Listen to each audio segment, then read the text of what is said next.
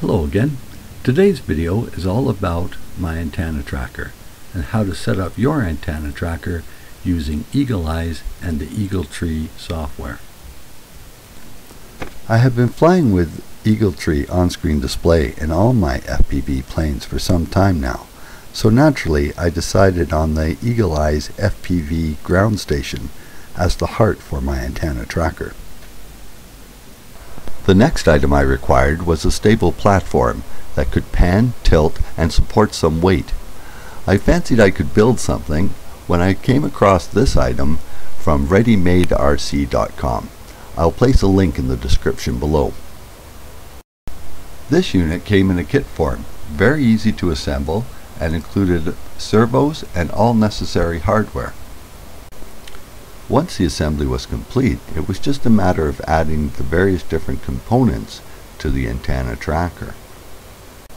This included the Eagle Eyes FPV ground station, two 5.8 GHz receivers, one SpiroNet antenna, one helical antenna with 12 dBi gain, a video recorder, a battery to power the Eagle Eyes ground station, and a battery to power the goggles along with the DVR.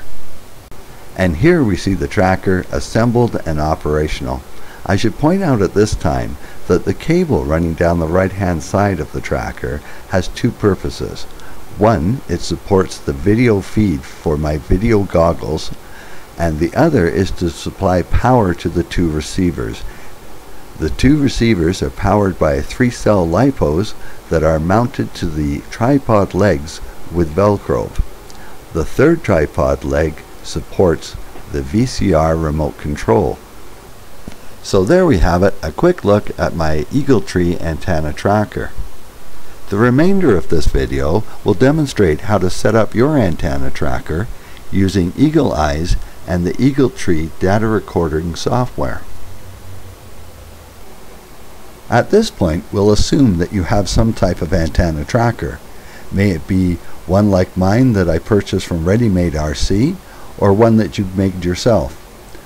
We'll assume that the tracker can pan right and left and can tilt 0 to 90 degrees, and that you have an FPV aircraft with camera, video transmitter, Eagle Tree OSD Pro data logger, and GPS installed. The first thing to do is to set up your Eagle Tree FPV ground station by installing your pan servo connection, your tilt servo connection, noting that the ground is closest to the board. Next, connect your video receiver to the Eagle Eyes video in receptacle. This is required as the telemetry signal Eagle Eyes uses to track the aircraft is carried piggyback on the video signal.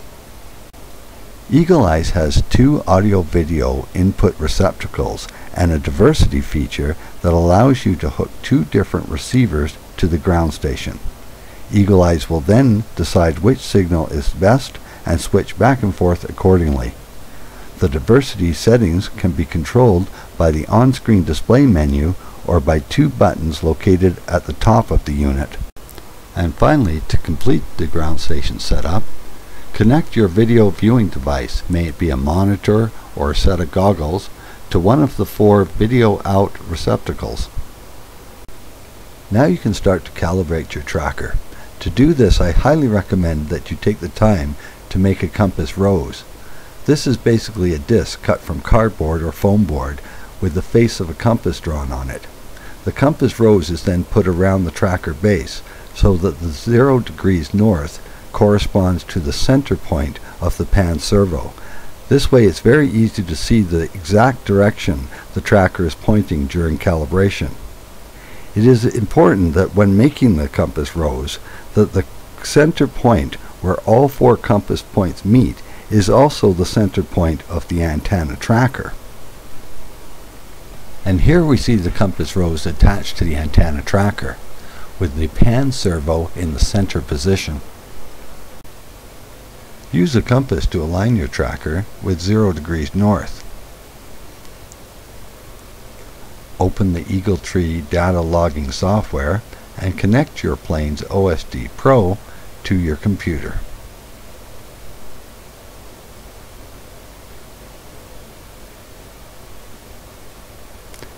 In the Data Logger software menu, under Hardware, click on Choose Parameters to Display on Video OSD.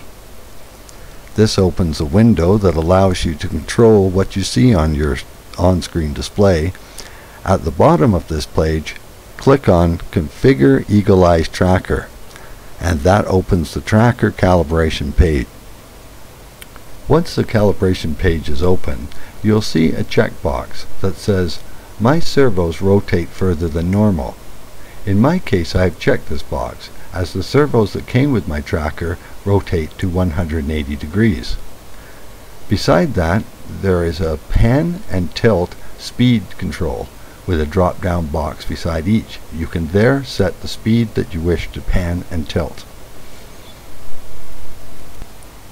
Below that is where the main calibration takes place. This is where we can choose a pan angle to calibrate. Over on this side we have a drop-down box, and here we can choose the angle, for instance here north, that we wish to calibrate. Down below we have a variety of adjustments that can be made.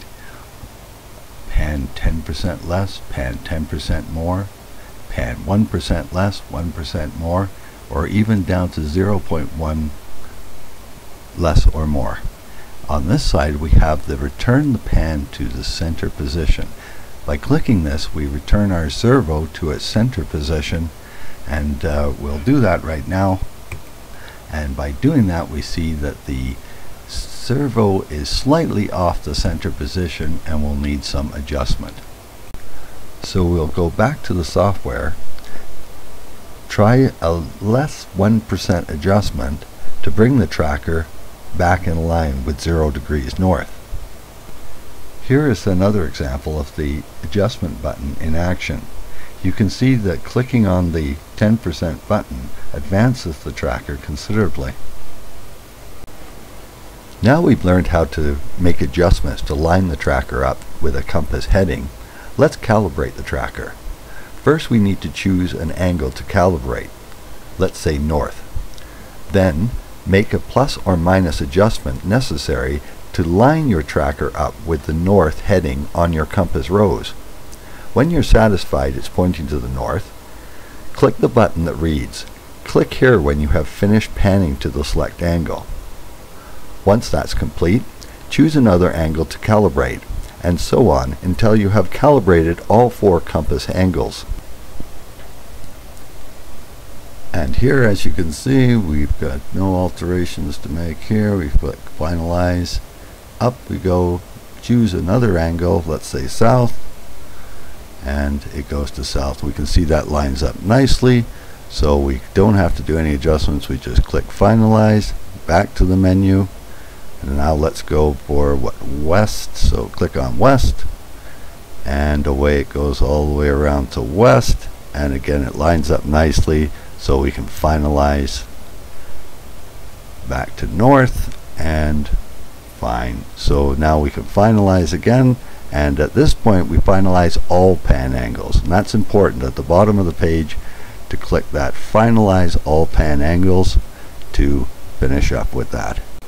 Now we can calibrate our tilt angles, and to do that we scroll to the bottom of the page where we find our tilt angle calibration menu. This menu is similar to the menu above, although you only have 2 positions to calibrate, the highest and the lowest. By clicking on the drop-down box, you can choose the angle to calibrate. Below that, you'll see a box that allows you to type in the number of degrees you wish to obtain for that setting, usually 0 for the lowest and 90 for the highest. Here I've chosen 90, as I want my antenna pointing directly up at the highest position. The remainder of this menu is like the one above, with the ability to make minor alterations or to return the servo to its center position. And don't forget to click on the Finish button when you've finished your calibration. So here we go again. The lowest position, make any alterations we need to. Click on the select button to complete the calibration. You can then click on OK to close the window. Another feature we should mention here is the test your tracker. You're able to use the drop down menu here to set a position to have your tracker scan to. So you push go, it goes to that position. Here, say we set the highest position, push go, and the tracker would go to there. Or it also has the ability to do a sweep where the tracker continuously sweeps.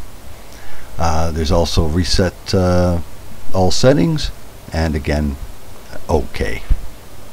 By clicking OK, you close the Eagle Eyes configuration window and back to your Configure OSD settings window.